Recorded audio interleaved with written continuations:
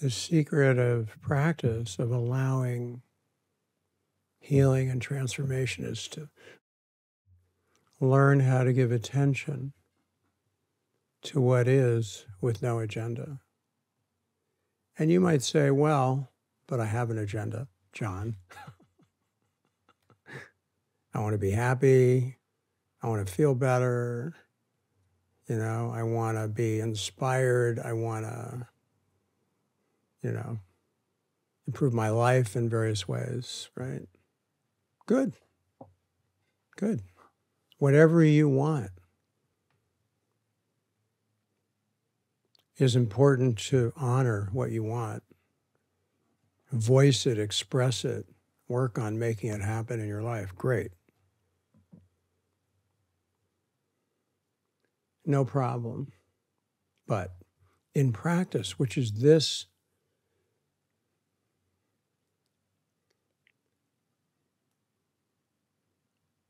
intimate space that you make for yourself.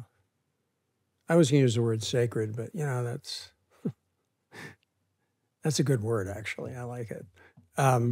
It is a sacred space, actually.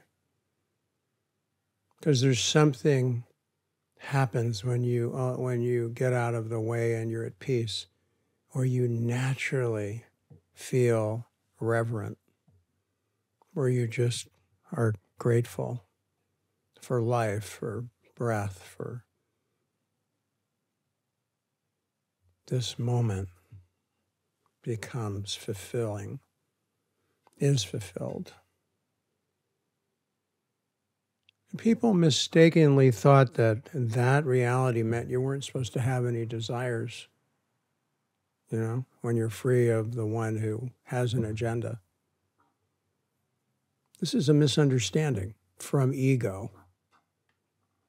Only ego misunderstands.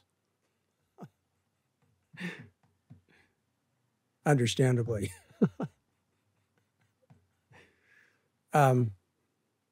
That's why when you stop like this, and you stop, but you don't stop, but movement keeps happening, right? It's like, I used to use the example of driving a car. You have a seatbelt on and you come to a stoplight or a stop sign and the car stops, but your body goes forward into the seatbelt, right? You keep moving. There's this force of movement, this momentum of our self, our conditioned, egoic, surviving self. How do you balance that with being free of the one who has an agenda? That's really what I'm showing here in many, many ways, from many perspectives. And you're discovering it also, not because you believe me or think it's a good idea, because you're discovering how it works within you uniquely, not by following someone's way, but rather by following the unique way that is your unfolding destiny. And what my job is to help you see that and to support it and not get in the way of how that's working. It's hard to do this because there's no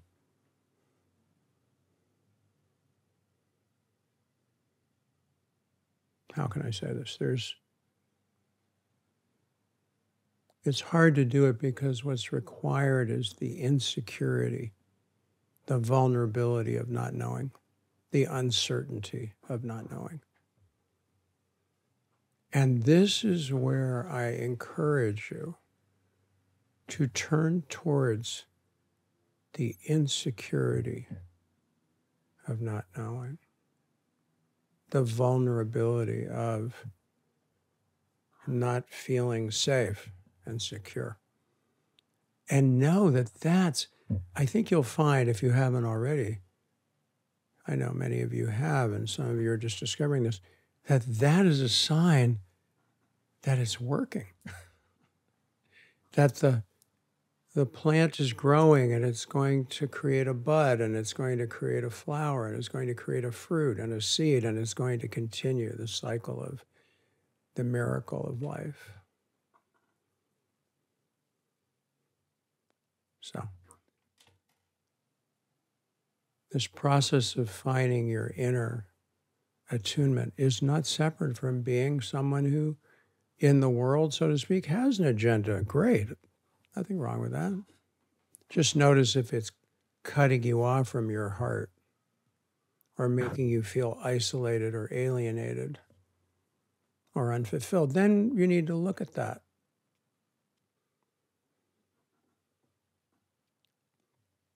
Because when you're living your authentic life, you will be fulfilled. Wherever you are on your travels to your achieving your agenda, it doesn't matter. That's why they say it's the journey, not the destination. That's not that helpful. You got to bring it down to how that really, really works in day-to-day, moment-to-moment living, which is what we're doing here in these gatherings, these weekly gatherings, the retreats, and so forth.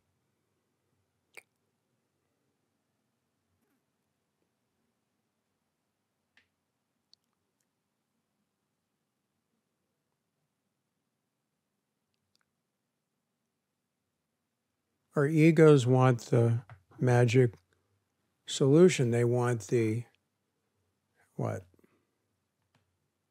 We used to say the magic pill, you know. You take the pill and everything's great forever. Or say, oh, well, if I only could get, the pill that's been very famous for a long time is called enlightenment, you know.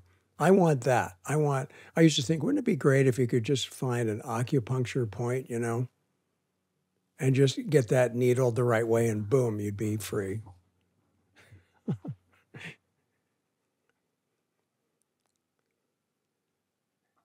Egos want a quick fix. Okay, well, sometimes you just need a quick fix.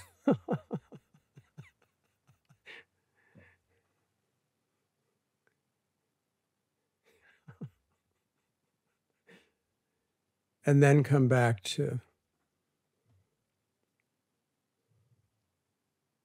the work of really being an evolving, unknowable being in an unknowable life, in an unknowable existence, in an unknowable universe.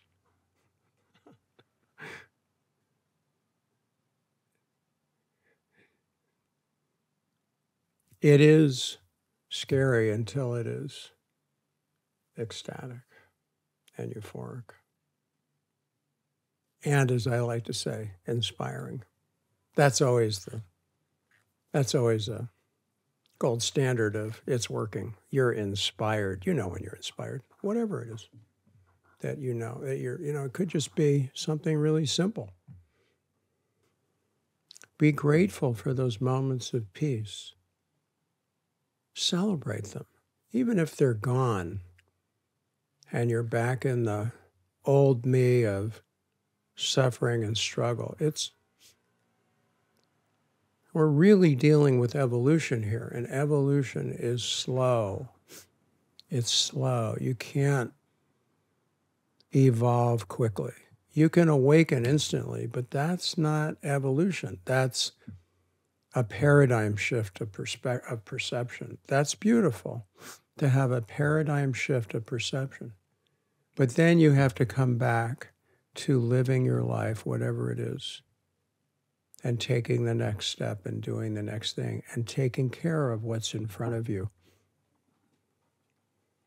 That's when your practice here is relevant in your daily life, in your relationships, your work, your health, your money, everything. No matter what area of life you're in and involved in, it's relevant.